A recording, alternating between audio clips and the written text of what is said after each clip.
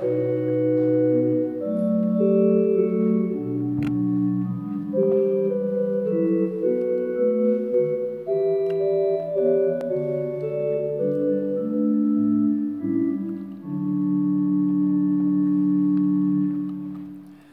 be seated.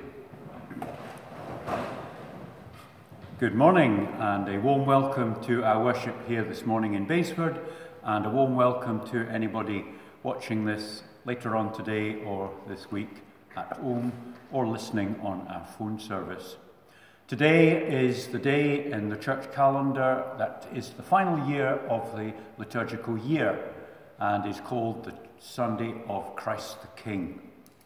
And we're thinking about a king who chose to be a shepherd. Make a joyful noise to the Lord. Well, but behind your mask and in measured tones. Worship God with gladness.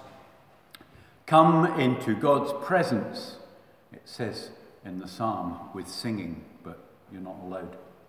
We are God's people, the sheep of God's pasture. Give thanks to the Lord. Bless God's holy name, for God's steadfast love is present now and endures forever. We worship God as we listen to the words of a well-known hymn that is all about a shepherd. The Lord's my shepherd. The Lord's my shepherd. I'll not want. He makes me down to lie. In pastures green, he leadeth me, the quiet waters by.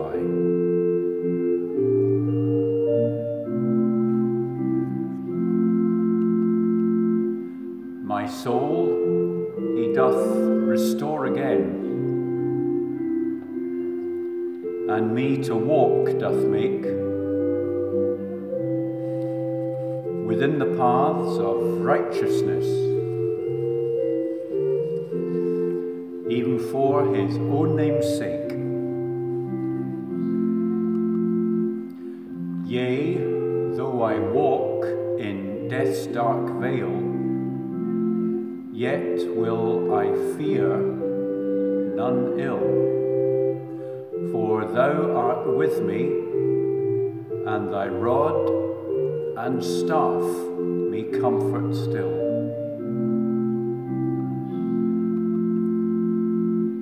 My table thou hast furnished in presence of my foes. My head thou dost with oil anoint, and my cup overflows. Goodness and mercy all my life shall surely follow me, and in God's house forevermore my dwelling place shall be.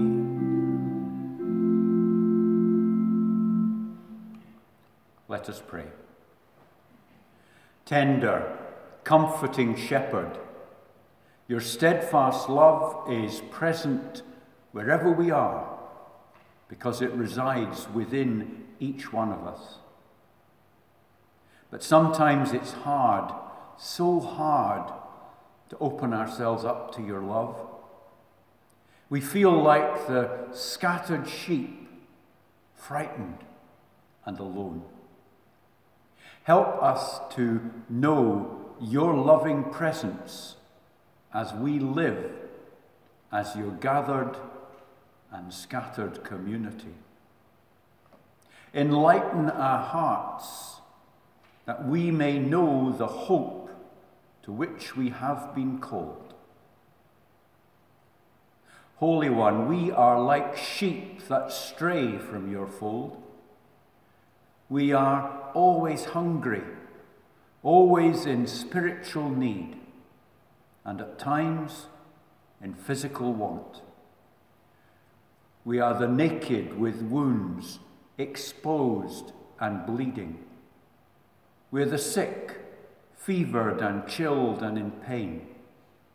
We are the strangers, separated from others and even from ourselves.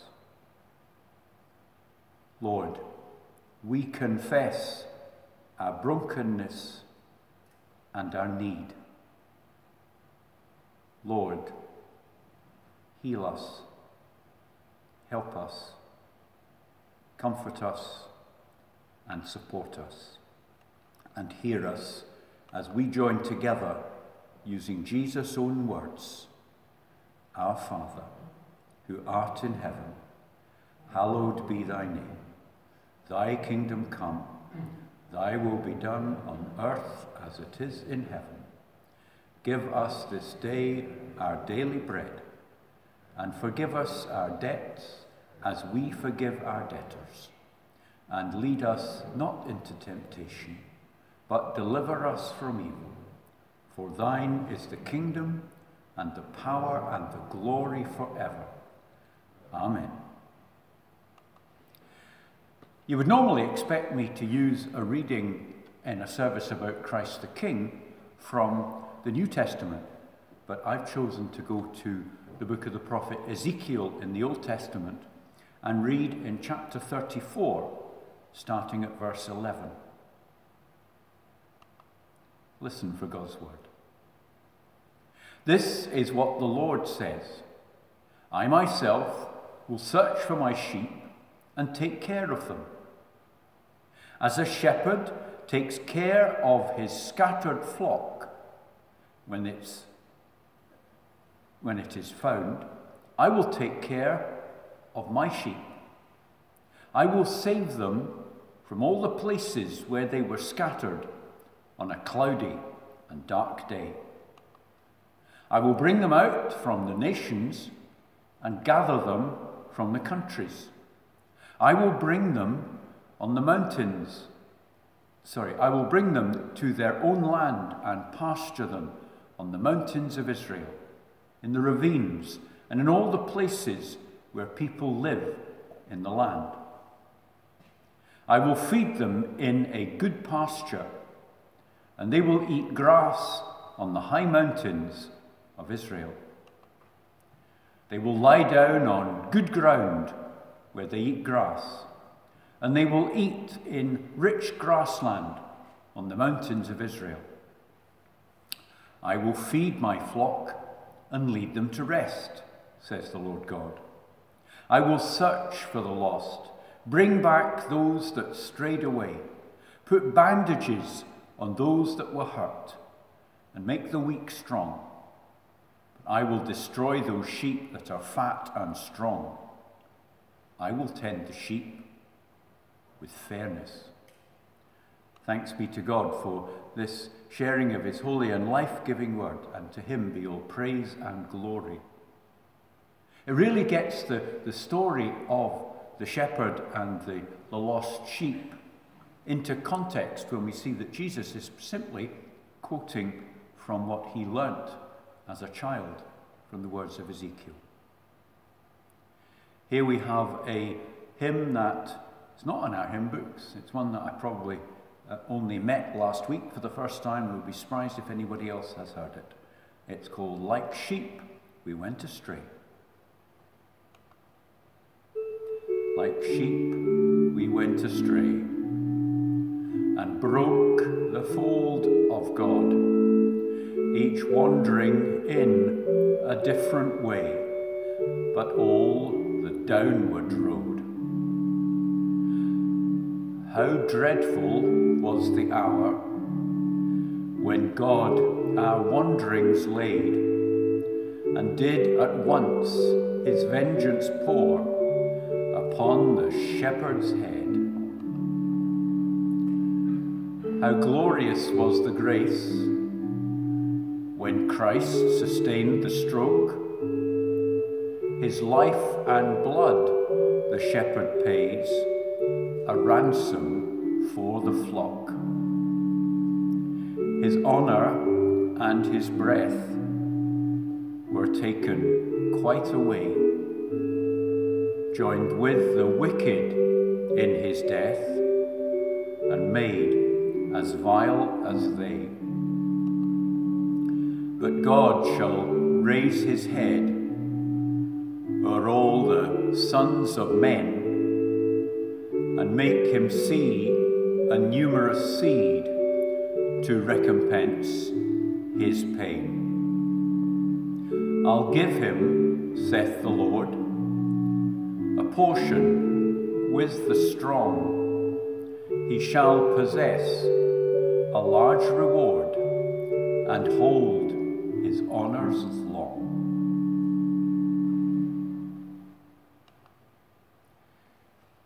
Today, as I say, is a special day when we remember all the things that Jesus taught us, and we look forward to the time when Jesus will come back to us again. One of the greatest lessons that he taught was about what we should do to help others. He told them a story about a king who thanked all his people for the good things that they'd done for him. He said that he was hungry, and the good people gave him some food to eat. He was very thirsty and didn't have good water to drink, and the king thanked them for making sure that he had some good water. He said that there was a time when his clothing was all ragged and torn, and the king thanked them for the nice clothes that protected him from the weather. He surprised them when he said that he'd been sick and even in prison, and he thanked them for their visits. It really made him feel much better. Finally, he said that at one time he was a stranger, and that they made him feel very welcome. Well, the king's friends were really very surprised and asked the king when they'd done all these things for him. And he looked straight at them and he said, "If you've done these things for anyone, then you've done them for me." He reminded them that this was the mark of a disciple, a follower of Jesus, and that if they wanted to live the love that God had showered on them, then these were the sorts of things that they were supposed to do. But to the ones who said they hadn't done anything like that, he said that he was ashamed of them and that they weren't true followers of him. You see, God wants us to reach out to others with kind words, kind thoughts, and kind actions. These things Jesus taught us. Being a follower and friend of Jesus is a fantastic privilege and a wonderful opportunity to help other people in need. Now, I know that you are all doing your very best to be followers and friends of Jesus, because I know that you brought along food for the food bank, that you welcomed other people when they come to our church, that I'm sure you've offered a drink of water to somebody who needed it, but you certainly have been involved in bringing shoe boxes that we could send to people who otherwise wouldn't have anything at all to open on Christmas Day. And I do know that you all do what you can for your families, your friends and neighbours, whether it's just a phone call every so often, or going and seeing if you can get something for them when you're heading down to the shops, or whatever. You are well on your way to becoming very special disciples of Jesus. And I thank God for each and every one of you, for what you do for somebody who is not our typical king.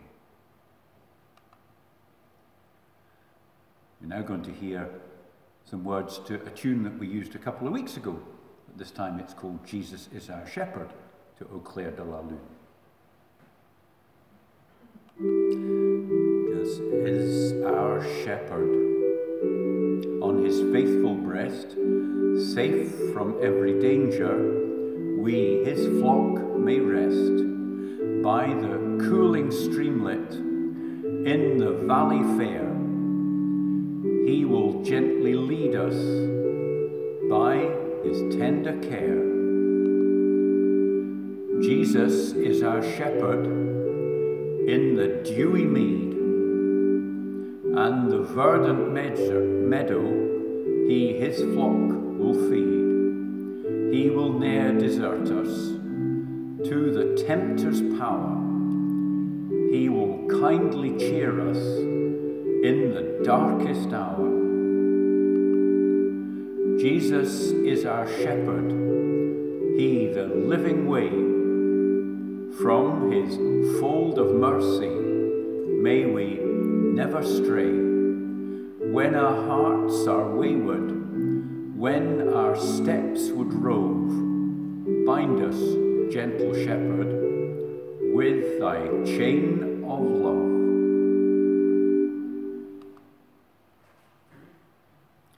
The picture, in case you can't see it very well, is of a pasture, a stony pasture, and on it are a mixture of sheep and goats. Imagine that you've all heard the phrase, ignorance of the law is no excuse. It is a legal principle holding that a person who's unaware of a law may not escape liability for disobeying that law merely because he or she was unaware of its content. The gospel tells us at the end of each person's life, and then at the end of all human lives, when Jesus returns, there is judgment, a separation into sheep and goats. The goats become snacks for Satan, while the sheep are themselves served at the eternal banquet of heaven. Oh, you might say, that's just not fair. After all, I've heard in many sermons that sheep and goats are amongst the stupidest of animals.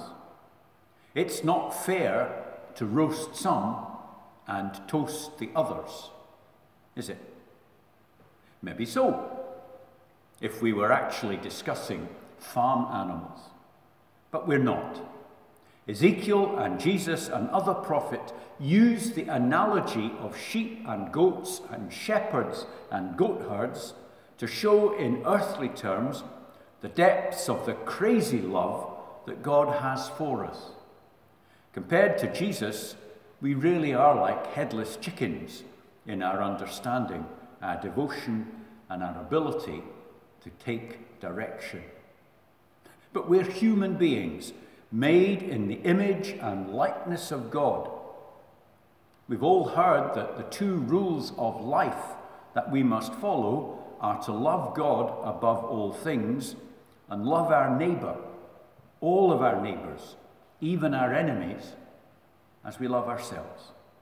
And ignorance of those two simple laws is no excuse. Even people who don't profess to be Christians have heard it. The promise is simply awesome. If you're a sheep, at the day of judgment, the sheep, the good people, the people whose lives demonstrated that they have listened to Jesus' message, will be rewarded with a place in one of heaven's many mansions. What about the goats, you ask? How can an all-loving God send them to eternal damnation? Hell is described as the state of definitive self-exclusion from communion with God and the blessed. Self-exclusion from communion with God and the blessed. And that's also its greatest torment, its most horrible punishment. What about the fire and brimstone and devils poking us with pitchforks and all the rest?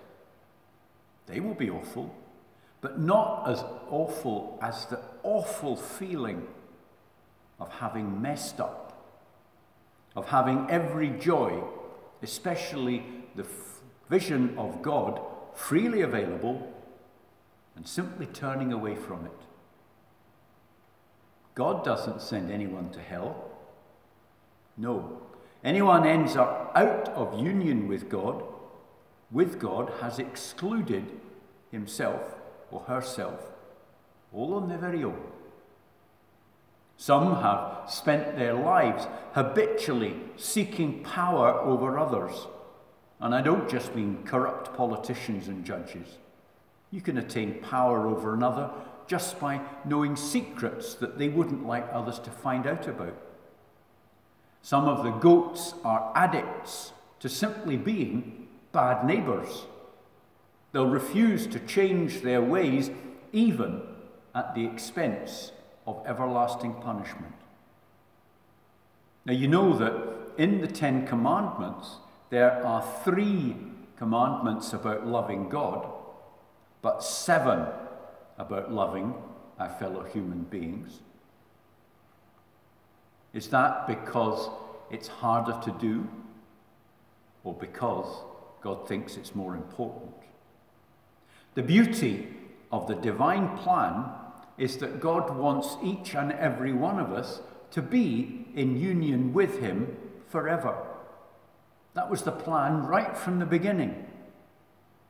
When Adam and Eve messed up and told God, "Nah," he continued to say yes. And he continues to say yes to us. So much so that God the Father sent his only Son, Jesus Christ, to die for us and to win the possibility, through faith and service, of eternal union and resurrection. So our challenge, our requirement, is that we should tell that story to everyone that we know, that we should encourage each other to pay the small cost needed to stay with the King who chose to be a shepherd, so that we may be in his flock forever.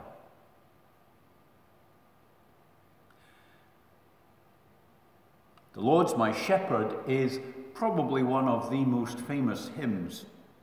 And recently, well, not that recent, I think it was nearly 30 years ago, Stuart Townend set the words to it to a somewhat different tune.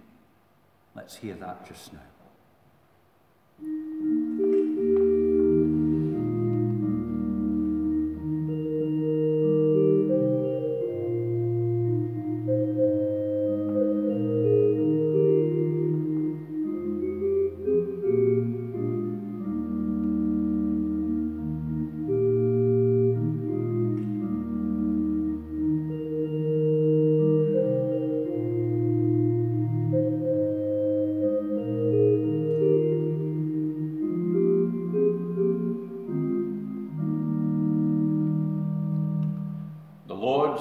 Shepherd, I'll not want.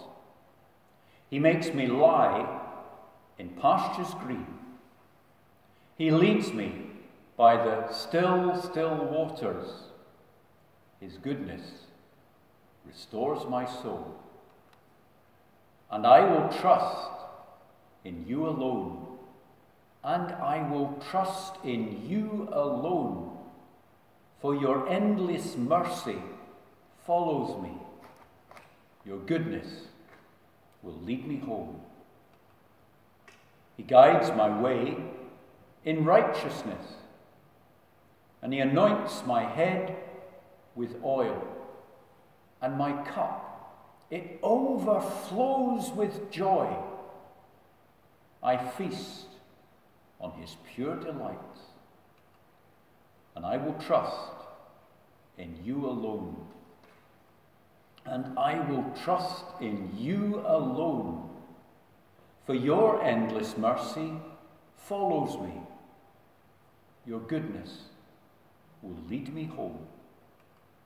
And though I walk the darkest path, I will not fear the evil one, for you are with me, and your rod and staff are the comforts I need to know.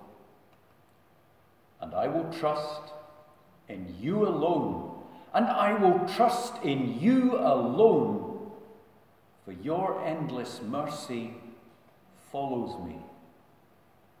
Your goodness will lead me home.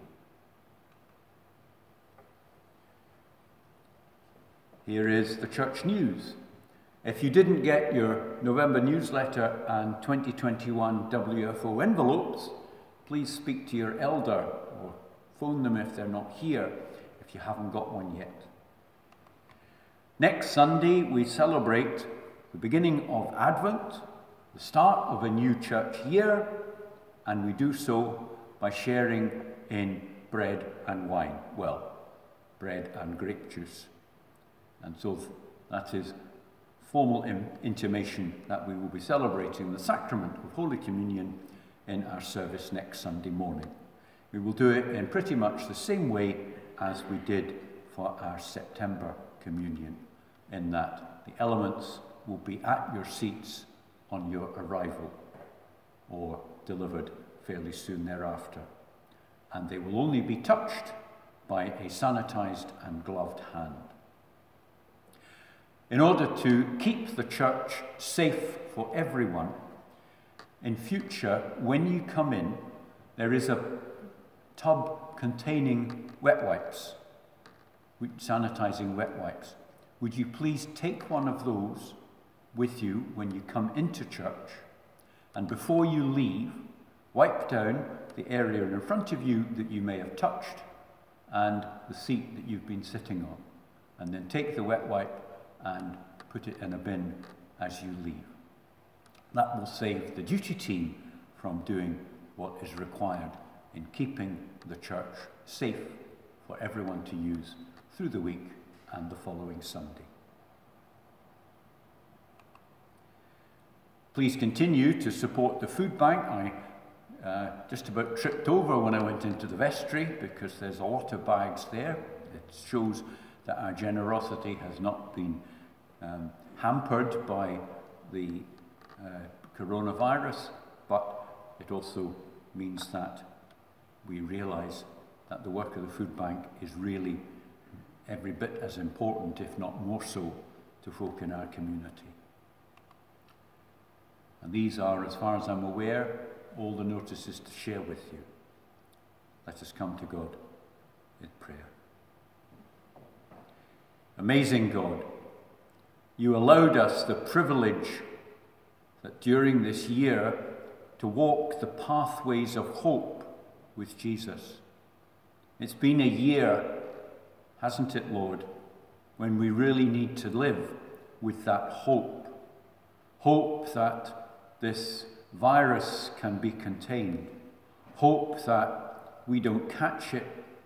Hope that none of our friends or neighbours or family members may catch it. Hope that those who do get infected are not infected even unto death. From your incarnation in Christ at the Nativity to his acceptance of the ministries to which you called him, from the magnificent lessons about caring and compassion as he trod the roads leading in a winding path from Nazareth to Jerusalem, from the encounters with hostile people to the cries of those in need, and to his crucifixion and resurrection, we have been blessed to learn from our Saviour and have our lives transformed by his redeeming love. Bring the joy of this day when we celebrate Christ as our King who chose to be a shepherd, into our hearts. Flood our lives with your words of hope, that our ministries may glow with delight at serving you as we serve others. Bless this church as we continue to learn what you would have us do. Let us be a haven of peace and hope in this world that is bound in so much anger and fear. Bless the whole Church of Scotland, the whole Church of Christ. And at this time of danger and fear, this time of warfare and argument, this time of political discord, that we, as the Church of Christ, should be agents of peace, agents of reconciliation, agents of love for our neighbours. May we share in the task that our King has given us to be shepherds, to lead the sheep beside the clear waters, to find places, havens of peace. Amen. Let's sing quietly the words of our offering hymn. All that I am, all that I do, all that I'll ever have, I offer now to you. Take and sanctify these gifts for your honour, Lord, knowing that I love and serve you is enough reward. All that I am, all that I do, all that I'll ever have, I offer now to you. All that I dream, all that I pray, all that I'll ever make, I give to you today. Take and sanctify these gifts for your honour, Lord, knowing that I love and serve you is enough reward. All that I am, all that I do, all that I ever have, I offer now to you. Good Shepherd, Holy One, you've given us all that we have and all that we are. Through our gifts of money and our lives of service, help us to be shepherds and healers and good neighbours that you are calling us to be. Be with us and cause each and every one of us to grow in our faith and service. Amen. Come, you who are blessed, inherit all that is prepared for you. We leave this sacred space to claim the riches and glorious inheritance that are ours through Christ. Go out into the world to share your blessings with all in need, today, tomorrow, and forever.